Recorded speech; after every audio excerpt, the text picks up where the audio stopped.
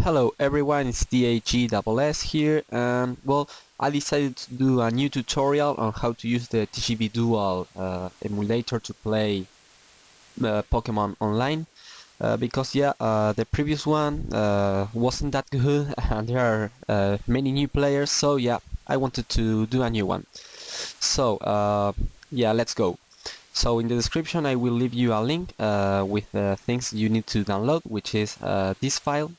That yeah, you have to download it on your computer and then extract it, and yeah, you will see these files, the emulator and some folders.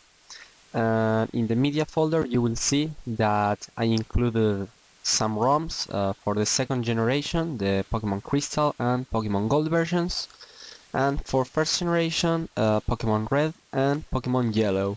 Of course you can download other ROMs like a blue version or silver, put it here, or other games that are not Pokemon, but yeah, let's focus on that on this tutorial.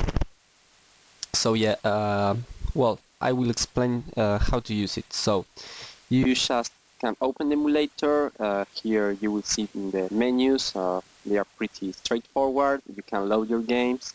You can even load 2 games and play with yourself. But yeah, the first thing you need to do is go to the options menu and go to folders and put here the folders which contain the saves and the ROMs, which are these 2 here. So yeah, you go here, click there and select first the save folder, and then for the ROMs you just have to select the media folder. Okay, here, no, new folder and media. Okay, perfect.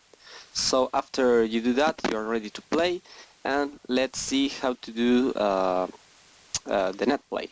So first of all, if you are going to host a game, you need to know how to do port forward if you are using a wireless router. And well, I can teach you how to do that because that depends on your router, but on the description I will leave a link to this web page which is called portforward.com, that explains you how to do it. Here on the left side you go to port forwarding guides, and you're going to see the brands of the routers. You just look for your own one, and then there are the models, and well, they explain very easily how to do this. So okay, let's go again with the emulator. You just need to go to the file menu, Netplay option, and this window will pop up. And well, there are many options. So first, here you have to choose the ROM you're going to use and the ROM that your opponent is going to use. So yeah, if you're using different versions, you have to make sure you have the version of your opponent, because if you don't have it, it won't work.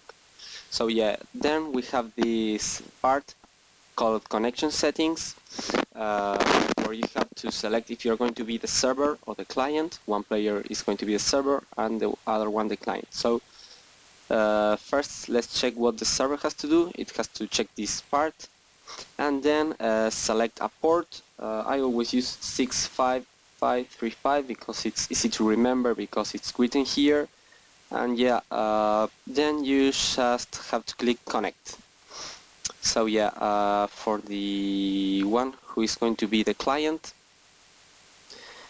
well, it also has to select here the ROMs and then click on this option and right here the port that the server is going to use.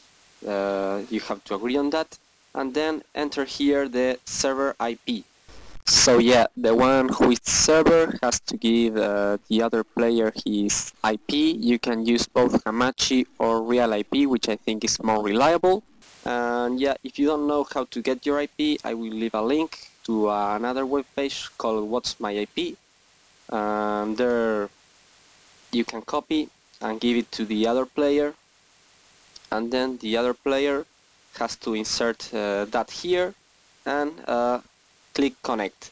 And one important thing here is that the one that is server has to hit the connect button first, because the other way it won't work. So yeah, after that you just have to wait some seconds, be patient, and then the games will load and you just can play. So yeah, that's pretty much it. It's pretty simple.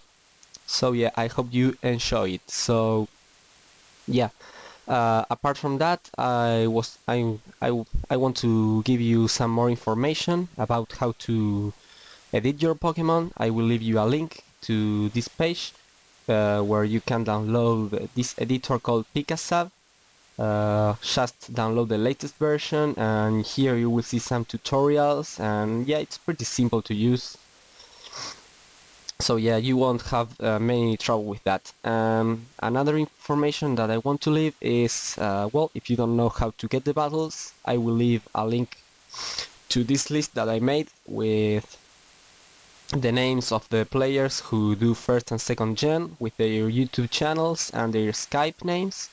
You can just add them. Yeah, I will leave the link in the description, and it will also be on my channel.